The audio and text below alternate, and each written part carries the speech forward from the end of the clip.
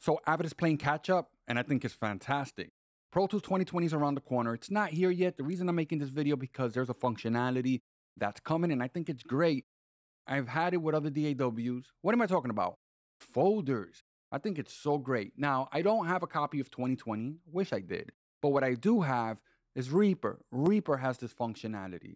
One artist or multiple artists, they have a lead vocal and about 20 tracks of ad-libs, sound effects, whatever you want to call it.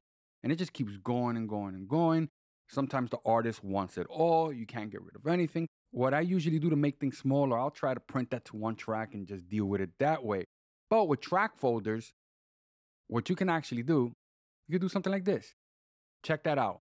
I don't know if you guys saw that. Without, with.